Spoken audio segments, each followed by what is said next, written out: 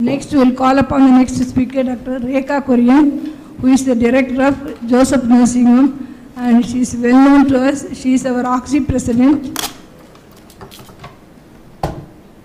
She is going to talk on newer tests to evaluate ovarian function, when, what, and how.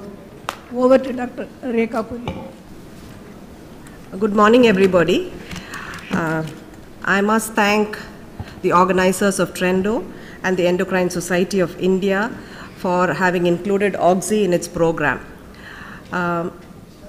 We as gynecologists are quite interested in endocrinology, especially because of the practice of infertility, and we deal with so many of the hormones.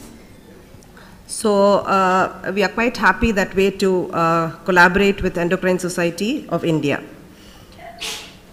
Some trouble here.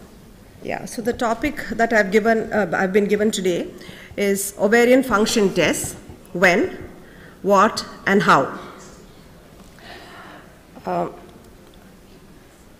The female workforce, since the 1960 advent of oral contraceptive pill, the woman has got released from her strings at home. And moreover, driven by the improving education of women and their entry into the workforce, there has been a delay in the onset of reproductive function of the female. And this has led to a lot of problems for us when women want to conceive. If you look at fertility, the population studies show that there is a reduction of female fertility, and the chance of not conceiving a first child within 1 year increases from under 5% in women in their early 20s to approximately 30% in the age group of 35 years and older. However, there is a substantial variation in the decline of reproductive capacity with age, and therefore we need to identify the women of relatively young age with clearly diminished ovarian reserve, as well as women around the mean age at which natural fertility on average is lost, that is about 41 years, but have still adequate ovarian reserve. So here you can see that ovarian aging is quite different. It can be, subfertility can occur even at 21 years of age, and it may go on till 41. If you look at sterility, again, it can occur as early as less than 30 years of age and go on up till 40. Cycle irregularity can occur at any time, and similarly, menopause can start as early as less than 40. If you take the average, menopause would be around the age of 51, cycle irregularities start around the age of 45, and sterility and infertility on the average will be around the age of 30. So this explains how there is a wide variation from individual to individual, and therefore we cannot just say that a woman of 40 or even 44 will not conceive on her own. But how do we assess this? Now, what is ovarian reserve? It is defined as the number and the quality of follicles left in the ovary at any given time.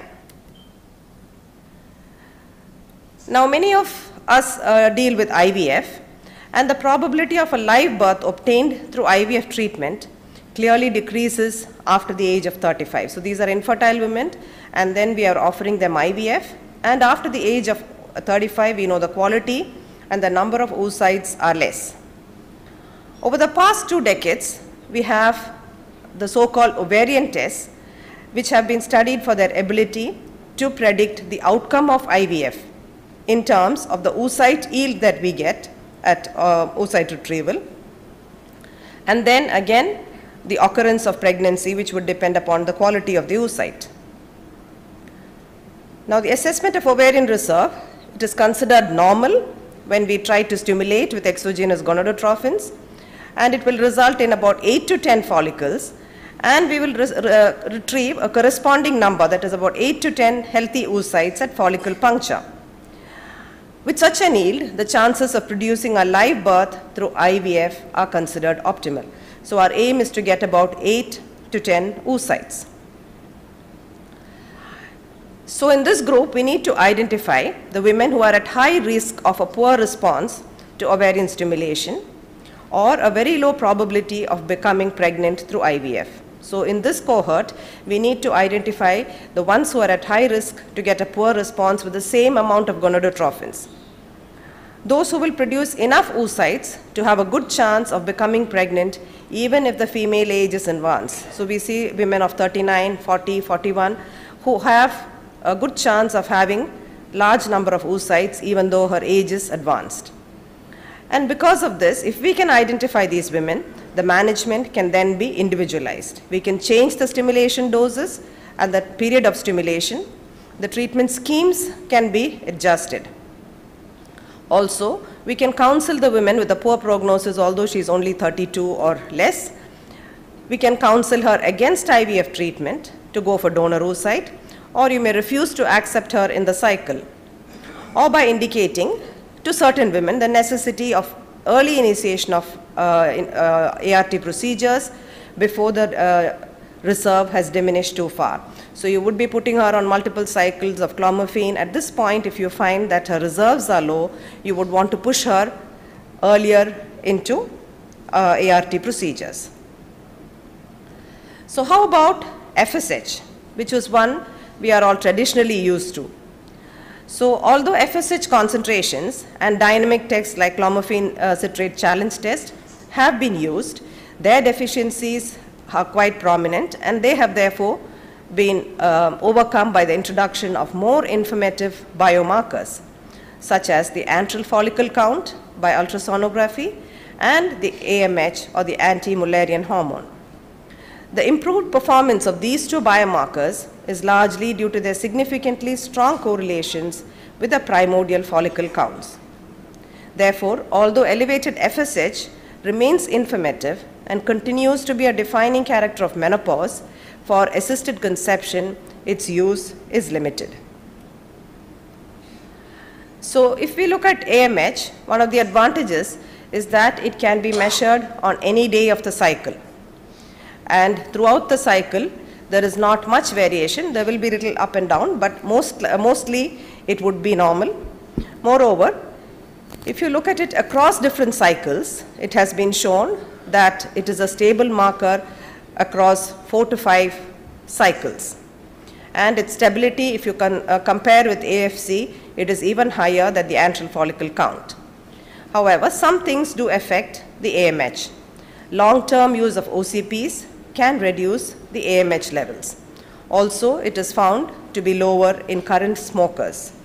So other than that, it does not get affected by too many other factors. So that is why it's a stable and a very dependable biomarker. How about the antral follicle count? The problem is you got to measure it on the day 2 or day 3, after which it will not be so useful. So as compared to AMH, here you are restricted by the time of the cycle. And also there could be variability when different and inexperienced sonographers perform the scan.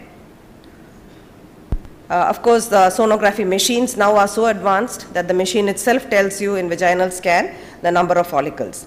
So it is getting overcome by advance in technology.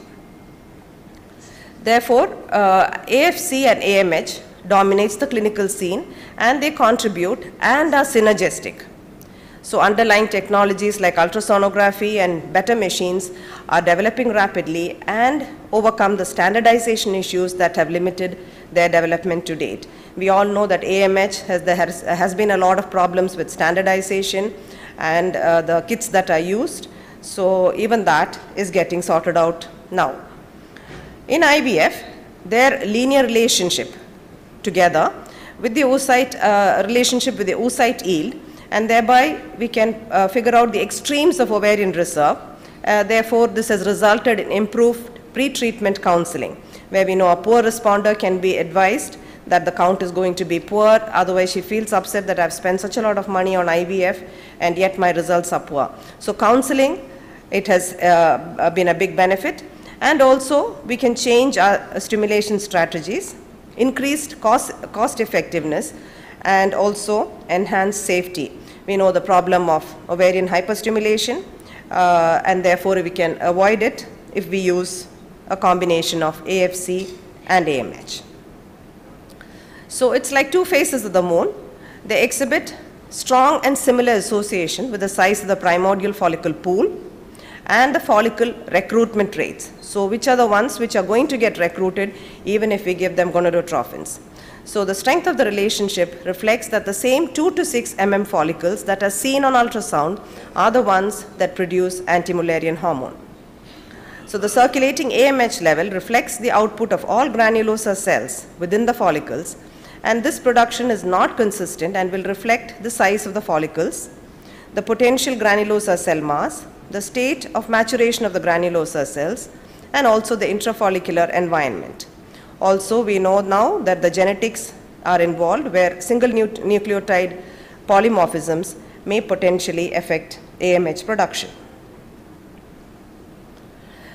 So we are used to combining ultrasound and biochemical markers as we used to do in Down syndrome screening as gynecologists.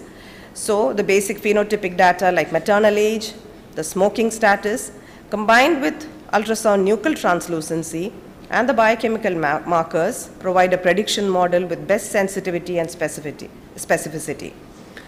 Similarly, by combining here age along with AMH and AFC, an optimal prediction can be achieved and a statistically significant increase in the area under the ROC from 0.8 to 0.85 if all three are used as compared to just two variables. So this gives us a prediction model. So why is this so important to predict the ovarian response? The unique strength of IVF is our ability to repeat the procedure with an inherent increase in the cumulative live birth rates. We know that the IVF gives the results of 30 to 40%, which means more of them fail than actually succeed. So although majority will not get pregnant in the first cycle, with repeated attempts and combining multiple fresh and frozen cycles, the overall prospect of successful IVF outcome is quite good these days. We therefore need to avoid iatrogenic complications like OHSs and ensure that patients are counseled properly in case they are at a risk for OHSs, and ensure that clinicians choose the optimum stimulation strategy even in the very first cycle. Because if you get an OHSs and the patient does not come for a repeat cycle, then your cumulative pregnancy rate is not going to be good. So if the cumulative pregnancy rate has to be good, she needs to come forward for repeat cycles, fresh or frozen. That AFC and AMH can predict ovarian response accurately enables clinicians to be informed about these critical steps, and you could advise her that because of her risk of OHSs, we are going for a freeze-all strategy, remove the oocytes, make it into embryos, freeze everything, do not transfer in the same cycle, and that is how an OHSs-free clinic could be run. So we need to identify these people who would go into such a problem, or we need to identify the very poor responder where we can advise her to go for donor cycles. So here you can see if you have AMH and AFC, how you can change the cycle. So if you have very high risk of OHSs, you can use an antagonist control and an agonist trigger. So you can avoid the risk of OHSs. And in these cases, we would freeze all the embryos and transfer at a later date in the next cycle. If it is slightly lower, you can use again an antagonist control, and you could use HCG in these cases. In normal responders, the long downregulation protocol with agonist is useful, and you can use HCG trigger here. In a reduced response, you can use the agonist as well with higher doses of gonadotrophins. So this is how one can stratify and change the protocols. So now we've spoken about IVF, where AMH is currently being used. How about beyond ART? Is there any use? Non-reproductive medicine specialists, including gynecologists and many other people, measure FSH to assess the ovarian function as first line when a woman comes with menstrual irregularities. This is due to the fact that we are very used to FSH biological pathway during our undergraduate studies, as well as it's being widely available. It is automated, they are quite standard now, and they are available everywhere, as well as being cheap. However, there is much lower correlation with the primordial follicle counts and the follicle recruitment rates, and has limited ability to actually diagnose PCO or ovarian dysfunction like premature ovarian failure. AMH would appear to overcome these shortcomings, particularly once the automation and competition make it available widely, and it would become cheaper, and therefore it would be as popular as FSH. So this would open up AMH to all healthcare providers and will give a new and novel uses in the future where AMH will actually dominate over FSH. For example, in ovarian surgery, for a woman who is about to embark on an ovarian surgery, assessment pre-op and post-op will provide accurate estimates of the impact of surgery on ovarian reserve. We very often do dermoid cyst surgery on the ovary or endometriotic cyst surgeries, and these can reduce her ovarian reserve. A recent meta-analysis quantified the number of the impact of endometrioma removal as the reduction of AMH of 1.5 nanograms per ml, which is equivalent to almost a 10-year age-related decline. So before you go in for surgery, this would be very useful. Also, we were used to doing the PCO puncture, which mostly has been given up these days. But even before that, if you have AMH level, it would tell you that definitely this is not the person where it's indicated, or a very high AMH level where a PCO patient where you could use it. How about a young woman with cancer? Considering future fertility is part of survivorship and life beyond the cancer, discussing fertility preservation is now routine for oncologists, and AMH therefore can better predict than age which woman will become infertile and or have chemotherapy-related amenorrhea. So quantification of pre-treatment ovarian reserve will facilitate counseling those women whose commencement of chemotherapy must be delayed to allow oocyte and embryo storage, as they are already critically, they have a low ovarian reserve. Even in prepubertal girls with cancer, AMH has been shown to be useful.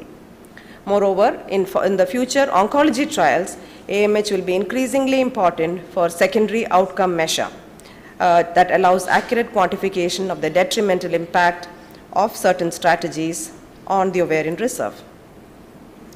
So you can see that although right now it's at IVF that AMH is being used, there are so many other uses in the future where it would be useful.